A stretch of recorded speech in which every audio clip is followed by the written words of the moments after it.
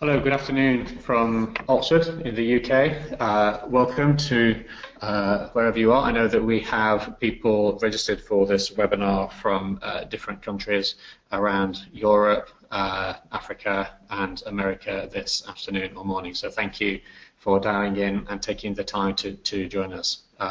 So today we have a webinar with Andreas Angelopoulos, who is the Program Director for our Oxford-Chicago Valuation Program, and he will be talking about how valuation applies in corporate and private equity investments, and also going through the timetables for the program, which will run twice next year, in Chicago in April and in Oxford in June.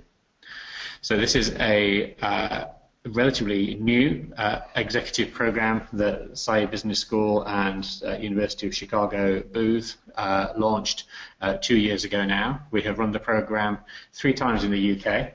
It's been very popular and very successful, including having a significant number of people flying in from the US. So therefore we have decided to provide this in the US as well to make it more convenient for the audience based in that region.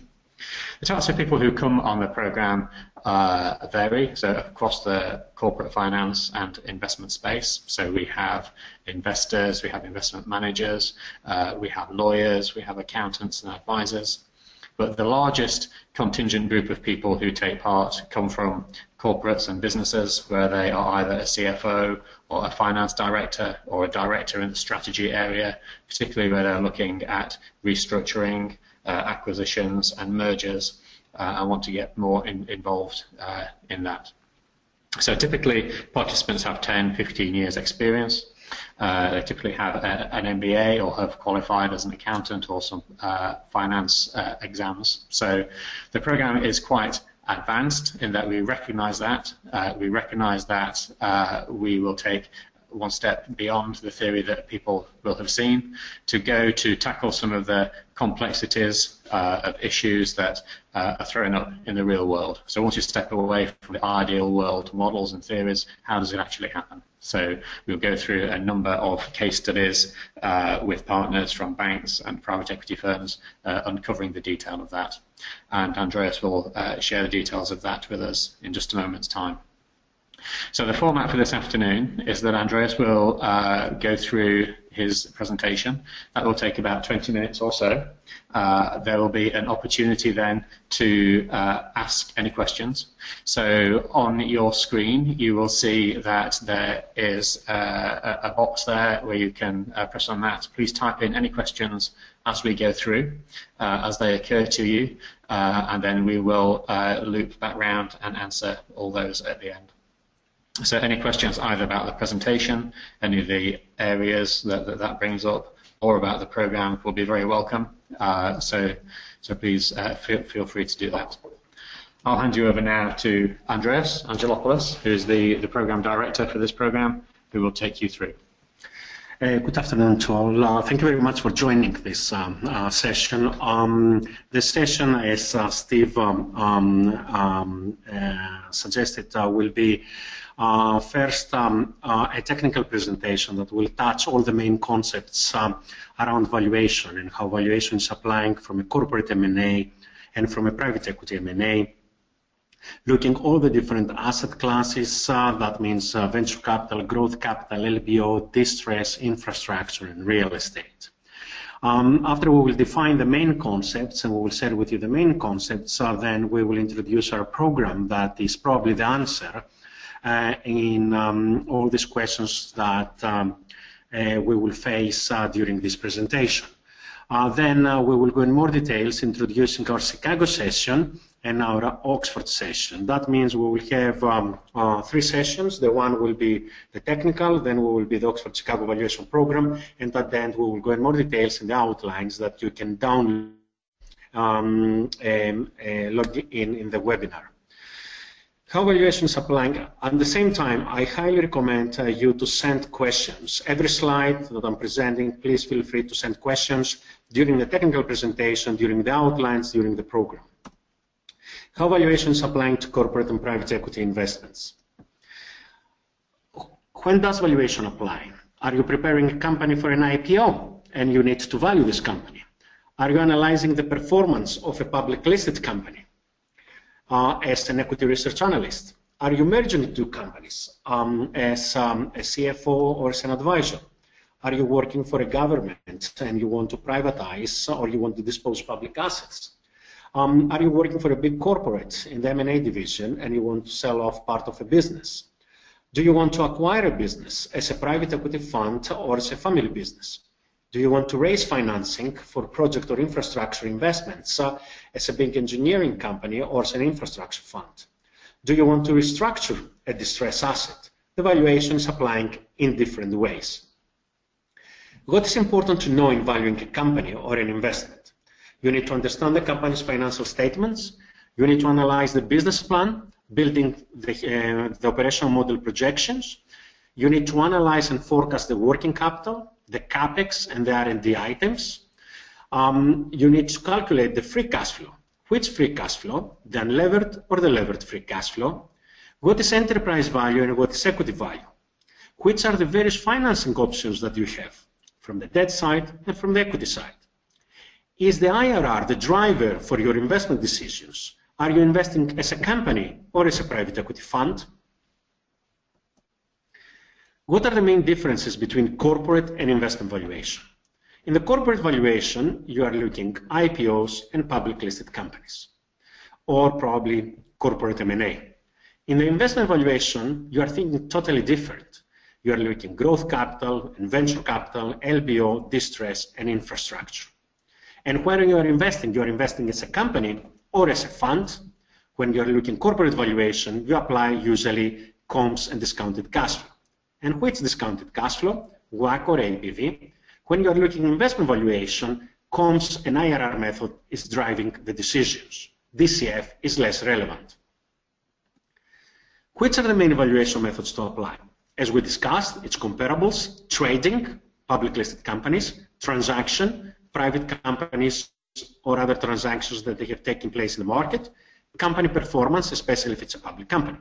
In the discounted cash flow, we have the WACC and the APV. In the IRR side, in the IRR, net present value equals with 0, you look venture capital, growth capital, ARR method, straight equity, LBO, infrastructure. In LBO, you have dividend lockup. In infrastructure, you have a dividend waterfall. That means you need to discount the dividends too. How does it work? How can financing structures they affect valuation? How the capital structure can affect valuation?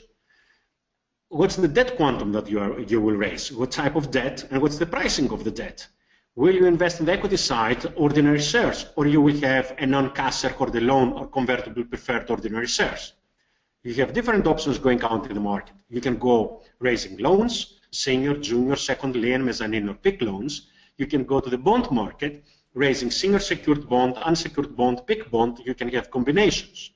And then you can have ordinary shares, or you can have quasi-equity participation. That means structuring one small part of your investment to be with ordinary, preferred ordinary shares, attaching your voting rights, but for tax purposes or other purposes, you can have a non-cash shareholder loan instruments, or you can have convertible preferred ordinary shares or a bond. If we will have a growth capital investment, that means you want to invest in a company, you want to take a minority position in a company investing only with equity. What you need to know before you value an asset? Will it be a capital increase? Will you issue new shares? Or it will be a shareholder liquidity, you will sell shares? What's the pre-money or the post-money valuation? Your investment will be on pre or on post. Will you invest with equity or quasi-equity or quasi-equity-equity combination? Do you have tax advantage on your P&L and you reduce your taxes through the instrument? That means you boost your free cash flows or not? What's your IRR on the exit? Will you convert or you will not convert, taking a minority position with a convertible bond or convertible preferred ordinary shares? And in which cases you will convert? And if you will convert, do you have any triggers for the management's incentive plan? And it will be an options plan or a sweet equity participation. And which are the value creation drivers in the growth capital investment? Is it the comps, arbitrage? Is it the EBITDA growth? Which are the value creation drivers that they affect your valuation? Then you can have LBOs. You can have companies that they want to sell majority, and then you do the acquisitions not with straight equity, but with debt and equity. What do you need to know before you will value this asset? The first thing that you are thinking is how much debt I can raise for an LBO. What's the maximum quantum of debt? What's the type of debt? What's the quantum of debt? What's the pricing of debt? If I will structure my equity, how I will structure my equity? Shareholder loan versus ordinary shares. Who is paying the fees? Is the previous shareholder that's paying the fees? Is the debt financier, the leverage finance desk that's paying the fees? Is it the equity holder that's paying the fees? There are pro rata between banks and the fund. Do the banks accept refinancing risk? Can my free cash flow serve this debt? My covenants. What's the cash coverage ratio that the banks they are prepared to give me? 1.3 or 1.6? Depending if it's 1.3 to 1.6, then it will change the type of debt, the quantum of debt I can raise. Changing the quantum of debt that I can raise for the same enterprise value, I have less or more equity value. Having higher or lower equity value in the entry, my IRR is going up or down. Will they accept any recapitalization through high-yield bonds or other loans that I can have a dividend recap? That means I can take part of my equity out. What's the required IRR and which exit year? What are the management terms, and if there are any triggers linked with my returns as a fund manager? That means the management starts to take distributions after I will have an IRR 20%. Which are the value creation drivers? Is it the leveraging? Is it the multiple arbitrage? Is it the EBITDA growth? Which are the value creation drivers that they affect my valuation? Distress. Distress is a totally different asset class. Is it a cash flow or a balance sheet issue? It's a loan-to-own, control, or not transaction. How we define value break, where is breaking the value, and how we calculate the recovery value investing in a distress asset. Do we use the standard valuation methods like comparables, discounted cash flow, and LBOs, or there are other valuation methods like going concern liquidation that we need to take into consideration, and altogether they can create our football field that we will decide the negotiation that we can negotiate. If the asset needs to be restructured, how the restructuring can affect my valuation, and what the debt holders they will agree between themselves. It will be a covenants reset, it will be a debt buyback, it will be a debt to equity swap, new capital financing. Will the sponsor be involved on this discussion? The last asset class that we will discuss is the infrastructure. Are you investing in a greenfield project? That means you build from zero something, or you acquire an operating asset. Are you buying Heathrow Airport, or you built an airport from the beginning? Are you raising project finance or infrastructure finance? It's a different capital structure, it's a different type of financing, it's a different debt quantum, it's a different debt structure, it's a different equity, quasi-equity structure. How you define debt service coverage ratio and how the debt service coverage ratio is driving the debt sizing. Will you have dividends each year? In LBOs, you have a dividend lockup, but in infrastructure finance and project finance, you can have a dividend waterfall. Will you sell the asset in the future? And if you will sell the asset, to whom are you selling the asset? To a pension fund or to a private equity fund? The pension fund has a discount rate 7%, has an IRR expectation 7 to 9%. A PE fund has a 10 to 15. That means if I'm selling in a pension, probably discounted the future cash flows, I can have a higher net NPV for my exit sale than a PE fund. How I model, I value, I structure this. There are two other asset classes that we are introducing for the first time this year. Is the venture capital finance, that will look more early stage investments and how valuations are applying to early stage investments, and especially the technology area. It will be probably the leading professor in the US, Steve Kaplan, that he will offer this session in Chicago. And we will have another session that will be offered in Chicago and in Oxford that will deal with real estate financing and real estate valuation.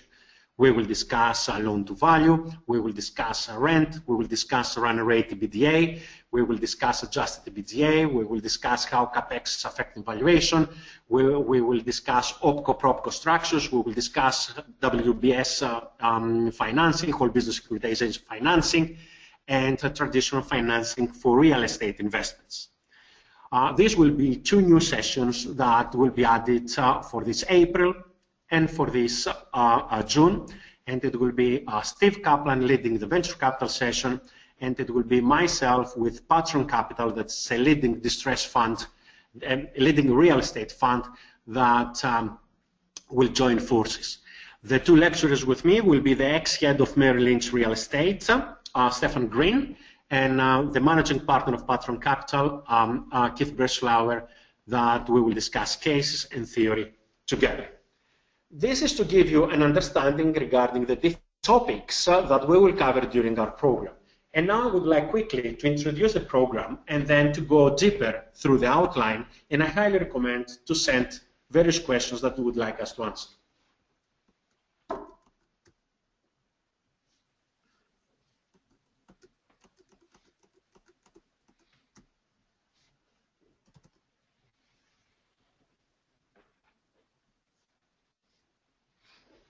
Okay, Oxford-Chicago Valuation Program.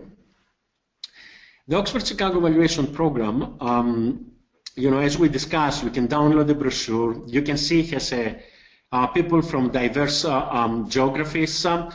We have a limited number of people that we admit. We don't admit a big number of people. We want to give the opportunity to the students to have the time to ask more questions, interact, and network with the classmates and with the speakers. It's not an 80 people class. It's different if you are 40, and it's different if you are 80 inside the class. That means a limited number of people that we admit in a rolling admissions for April in Chicago and for Oxford in June. They are from different companies. You can see from various banks, Merrill Lynch, Goldman, Credit Suisse, from big corporates like Aramco and Vodafone, or from sovereign funds like Gulf Investment Corporation, or like Public Investment Corporation in South Africa, etc., that you will have the opportunity to see their backgrounds. The important thing that I would like to describe is the structure of the program, because I think it's unique. There is no any other business school in the world that is offering what we are offering. And we are offering the theory by leading faculty, that is the Deputy Dean of Chicago, the ex-Deputy Dean of Chicago, Mark Simniewski, that is an expert in valuation, Steve Kaplan, that is probably one of the most famous people in venture capital and private equity in the US, the head of finance faculty, Tim Jenkinson, and myself. We have 10 executives that are all partners and managing directors in big investment banks or private equity funds. And we will have discussions by alumni that they're senior leaders, chairman of Deutsche Bank, the head of Goldman in Europe, the head of Bridgepoint that they're coming, they're Oxford Chicago alumni, the head of KKR in Europe that they're coming to discuss and to network with us. That means the first day we will introduce valuation. The second day we will talk about M&A. Third day we will do capital structure and LBOs. Fourth day, if you're in Chicago, you do venture capital, more technology oriented. If you're in Europe, you're doing more growth capital, family businesses, non-tech. We continue with distress, infrastructure, and real estate. And then the blue are the cases by practitioners. We have the 4 leading faculty that they're lecturing during the morning, the red part, and we have the blue part on the left side that we have the global head of pharma of Rothschild. We have people from Goldman Sachs, Merchant Banking, Bridgepoint, Centerview, okay, that they're coming to present. I will go in more details through the outline on this. We have the 2 iterations as we discussed, spring in Chicago. Then the cases and the theory will be more towards United States deals. The cases and the theoretical concepts in Oxford will be more European, Middle East, Africa. Okay, we will not have the same cases in the 2 sides of the Atlantic, and I can describe later. Let's see the outlines now.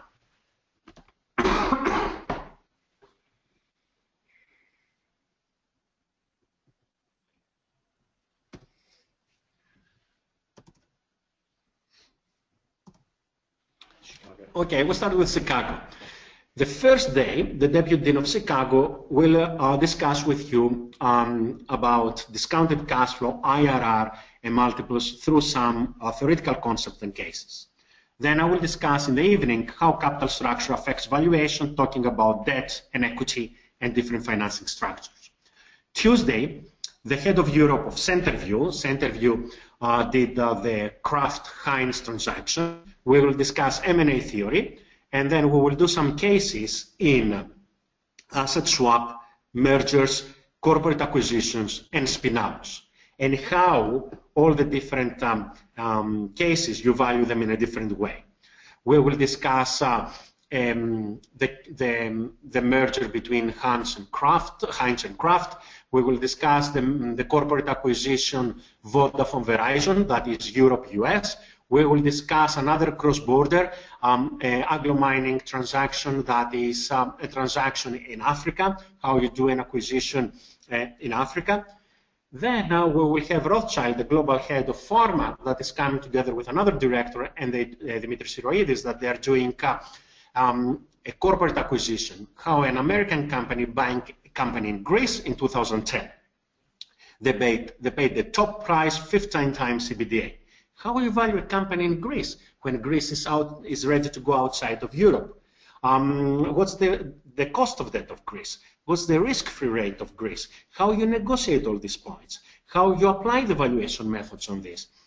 Pharma companies, they have an R&D component. You capitalize the R&D or you expense the R&D.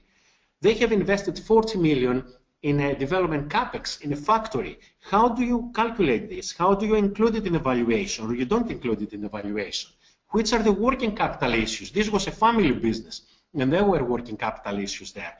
How do you calculate this, and how you do include them in the final price? A lot of concepts that they affect valuation. Then I will introduce Tuesday LBO valuation, the theory. Then we will continue and we will have a modeling exercise. You will be divided in groups, and then as groups you have to offer the highest price acquiring a company based on a debt quantum that the banks they can provide you, based on a specific equity structure, based on refinancing or non-refinancing risk, based on a fixed charges cover that we will agree, based on minimum returns. It will be a great exercise as a group. You don't need to build the model, you will have the model, but it will be a great exercise for you to try to digest the concepts through execution, through Excel, as a group. Then we will continue with an LBO investment case in the healthcare sector in the US by a partner of Madison Dearborn Partners, the head of healthcare practice, that's a Chicago alumnus, Nicholas Alexis. Then we will continue with distress and restructuring. The global head of restructuring practice of Goldman, Rupert Saka, will cover the theory with me. We will cover how distress and restructuring is defined in the US and in Europe, and then we will have a case that will cover a distress acquisition. Thursday morning, we will have Steve Kaplan to cover venture capital valuation through a series of cases and all the main concepts that you need to know about financing, structuring, term sheet, and valuation, linked with telecoms, media, technology sectors, with general tech sectors. In the afternoon, I will offer the infrastructure valuation section. I will talk about project and infrastructure finance and how you define valuation. And on Friday, because there was a question that you sent, we will have an infrastructure investment case by Goldman Sachs Merchant Banking. It was an acquisition that they did, Goldman Sachs Merchant Banking, and it will be a big asset, a big electricity company, how they did the acquisition, how they modeled, how they valued this company, how did they refinancing using whole business securitization.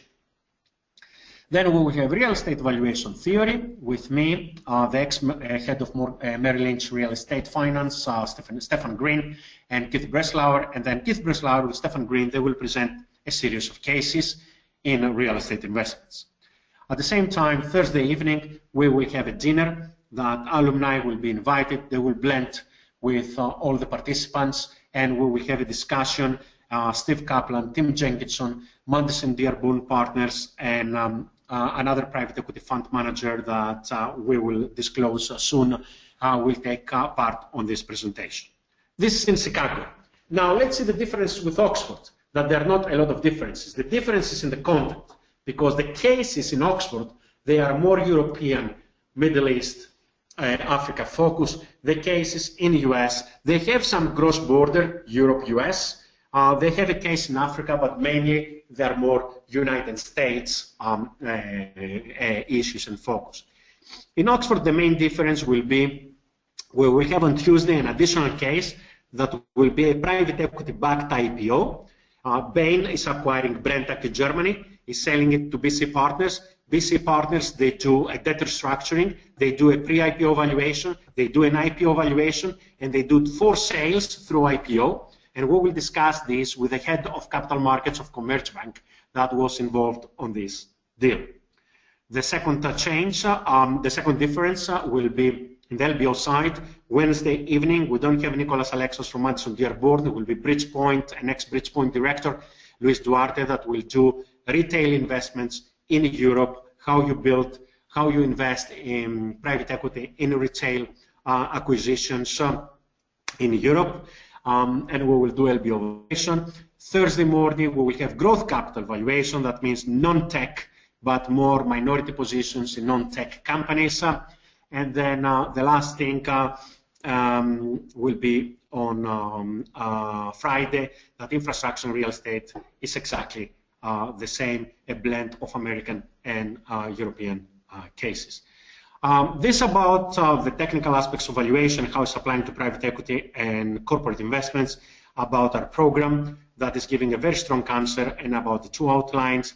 We will provide 2 packs. The one pack will be the theory, 700 pages. Another pack, 700 pages, that they're the cases. They're not Harvard Business School cases. They have a different way of thinking and format. They're like investment banking pitches to clients by the banks and the funds.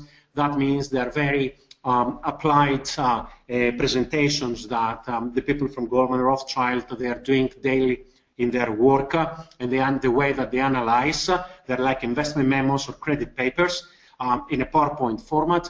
And then we will provide a USB stick with all the models and all the valuation models for corporate M&A, for LBOs, for growth capital, for venture capital, for distress, for infrastructure, for real estate. Some of them we will use them in class. Some of them you will take them out and they can apply at work because they are professional models. That means when you will leave, you will not know only the concepts, you will not only interact with the senior people that will be your future network, but at the same time, you will apply the knowledge with all these models that you will take with you, and the 2 packs, 1,500 pages that you will take with you.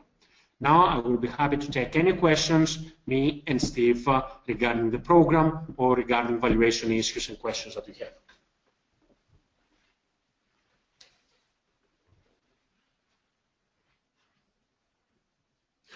The first question, I have reviewed the timetable for the program and I don't see a case study in the infrastructure asset class. As I discussed, Ezekiel, there will be an infrastructure investment. It's an electricity company in Europe, acquired by Goldman Sachs Merchant Banking. During the infrastructure theory, I will touch on alternative investments, infrastructure, solar and wind. If we have a case from in Africa, from a developing perspective, in the growth capital, whatever we will discuss, it's applying everywhere, or in the infrastructure theory, it's applying everything, the theory and the models, to Africa investments, okay? That mainly is equity investments. You don't use usually debt, acquiring assets from a corporate perspective, growth capital, or from an infrastructure asset, infrastructure theory. On the other side, we will have a corporate acquisition, an M&A in Africa with James Hartop, that was used to be the head of Europe, Middle East and Africa for UBS, and now is the head of Centerview. If the slides will be available after the webinar, I think the slides will be available, will be mailed to you after the webinar. Any other question? Yes, so we will circulate the slides over the next 24 hours for people who are on the webinar today, so you can refer to those. Also, using the webinar software, you should be able to see the brochure and the 2 timetables, which you can download directly from this webinar platform as well.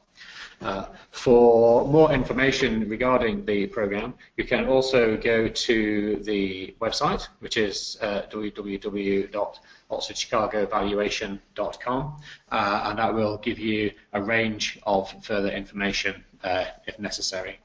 May I answer another question? The admissions are rolling admissions, and as we discussed, we don't, you know, we have a very limited number of seats. From the time that you will be admitted in the course and you will pay your fee, we can send you, or we can provide you all the materials. That means you can do a pre-reading. We will have an online section that we will give you guidelines how to do pre-reading, and at the same time we will have a webinar that will be between the time that you receive the materials and before we will start, for the group of people that they will join the course, that we will give you more guidelines and guidance how you will do your pre-reading. Yes, we have the option to provide you the materials in advance, and we will have a webinar in advance. The earliest that you will apply, the more you can digest. It's better for you to pre-read the materials before and come and go deeper inside the class than to come inside the class, receive all this information, and then to try to digest them after. What is the size of the class? The size of the class will be 40 people maximum. We will not go more. We had 52 people in Oxford the last time. We thought that there were too many people. We go to 40. We need you to have the option to ask a lot of questions, to have customized the content to you. That means we cannot go more than 40 in each session. And 40 is a good group size because that means that we have a good critical mass so that people can learn from each other, they can build their networks as we go through. But it's also small enough to give you plenty of opportunity to talk with the program directors, the teaching faculty, and the guest speakers as well. And on the other side, there will be another 40 alumni and senior investment bankers and private equity fund managers that they will join us during the dinner on Thursday, that together with the speakers, they will give you the opportunity to blend and to network for life.